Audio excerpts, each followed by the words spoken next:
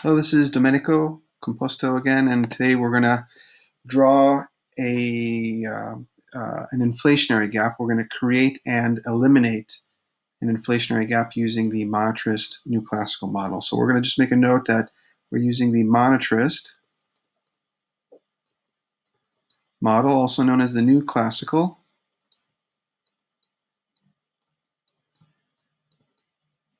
And this model assumes no government intervention, and we'll be creating and eliminating an inflationary gap.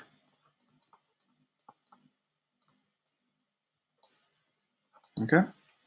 So we have our x and y axis, and on the x-axis, we remember to label it as real GDP. We're measuring the level of domestic production within an entire country. And on the y-axis, we're measuring the price level, average prices of goods and services in an economy. We're going to draw our upward sloping short run aggregate supply curve, SRAS1, and it intersects with our downward sloping aggregate demand curve, 81, and these two curves also intersect with the perfectly inelastic long run aggregate supply curve, LRAS. Okay? So the intersection of 81 and SRAS1 and LRAS1 provides an equilibrium in the national economy, setting an average price of goods and services at PL1, and we have real GDP output at YP, Y for income. At full potential in a closed economy, we assume that income equals spending equals the value of output. And this is reflecting the potential amount of output in an economy when we achieve full employment of our factors of production or resources. So we're at point A. Okay, we're at point A. Now we can go back and look at the period between 2004, 2005, 2006, and we notice at that point that interest rates set by the central bank in the United States, the Federal Reserve, were very low. Right? So aggregate demand equals C plus I plus G plus net exports. And the Federal Reserve Bank, as a result of the terrorist attack in 9/11, September 11th, lowered interest rates to stimulate the economy. Consumer confidence went down, business confidence was down, and as a result, the Federal Reserve lowered interest rates to encourage people to borrow and spend into the economy. So in 03, 04, 05, 06, interest rates were very low. So what were people doing? They were borrowing money and spending it, and in this case, they were buying homes, apartments.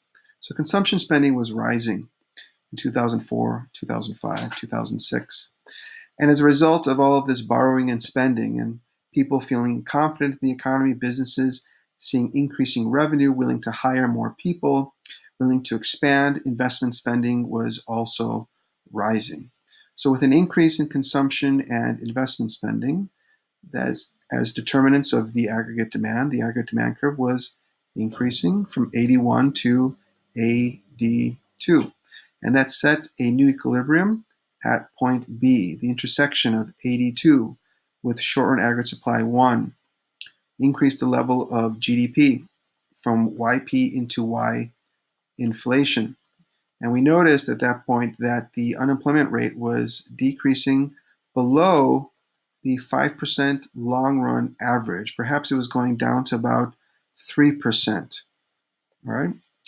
And as a result of all that increased aggregate demand, prices of goods and services on average were also rising to PL2. So since there was an increase in aggregate demand from 81 to 82, firms responded by increasing their quantity of supply. And in order to increase their quantity of supply, they had to employ more resources, more inputs, more factors of production. So they're employing more labor, more land, more capital resources to meet the increased aggregate demand. And we notice that the price level has risen to PL2, and we're at point B. Now what happens? So resources are becoming scarce. Unemployed labor is getting close to zero. I mean, it's at 3%, but it's getting close to zero. So there's less and less available labor and perhaps land and capital in the economy. So as resources get scarce, as demand for resources by firms gets gets scarce, the resources become more valuable.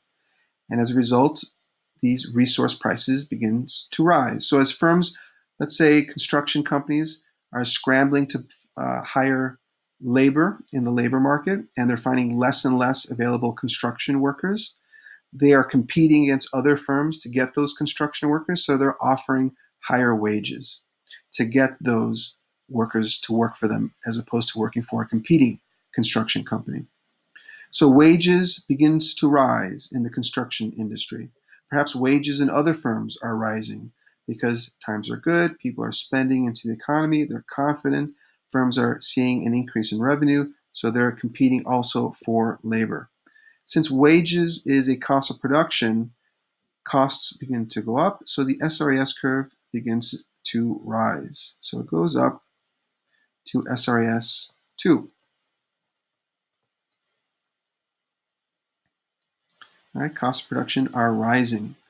Wages rising, perhaps rent, interest.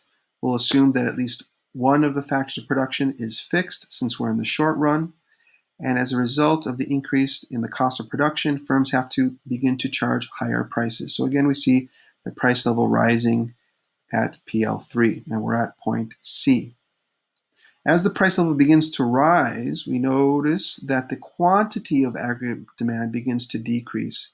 People can't afford these higher prices, so the quantity of aggregate demand begins to decrease, and as a result, firms experience decreased revenue.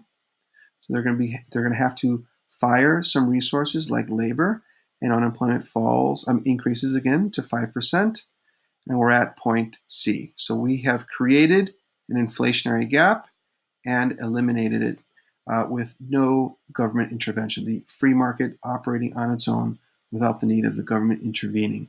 Again, this is an old ideology from the 1800s. Monetarist model doesn't have its applications today, but in any developed nation, there is government intervention. So the monetarist model does not fully illustrate what is happening in an economy because there is government intervention.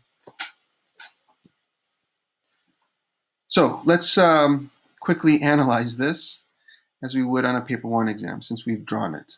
So as can be seen, we have a graph and we're labeling on the x-axis real GDP. On the y-axis, we're measuring the average price of goods and services, which is the price level. We have a downward sloping aggregate demand curve labeled 81, which is equal to consumption spending plus investment spending plus government spending plus net exports. And it's downward sloping as a result of the wealth effect or the interest rate effect or the international trade effect. We have an upward sloping short-run aggregate supply curve labeled SRAS 1. Upward sloping because we assume that firms respond to higher price levels by increasing the quantity supplied since their profit margins will rise, again assuming profit maximization. And we have a perfectly inelastic long-run aggregate supply curve LRAS 1 or LRAS. So where 81 intersects or is equal to SRAS 1, which is equal to LRAS 1, establishes an equilibrium at point A with a price level at PL1 and a quantity of real GDP at YP or full potential. We're going to assume that unemployment in the United States is at 5%. As a result of low interest rates being offered by the central bank, the Federal Reserve in the United States, people begin to borrow and firms begin to borrow, and they spend into the economy. So consumption spending rises, investment spending rises, leading to aggregate demand to increase from 81 to 82.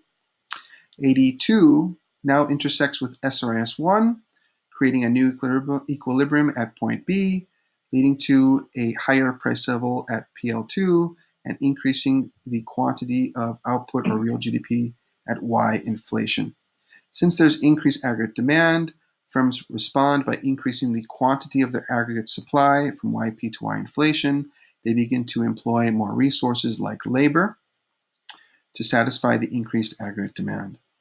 Now we're at point B, and as a result of the scarcity of factors of production or resources, firms begin to compete against each other to acquire those resources, and they begin to offer higher wages or rent or interest.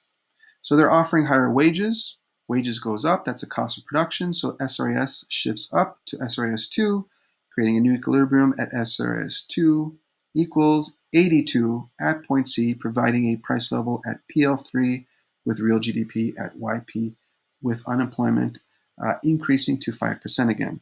Why? Because the higher price level at PL3 causes the quantity of aggregate demand to decrease from B to C or from Y inflation to YP. And again, we see that we have created an inflationary gap, and in the monetarist model, the market solves itself and it is eliminated through market forces.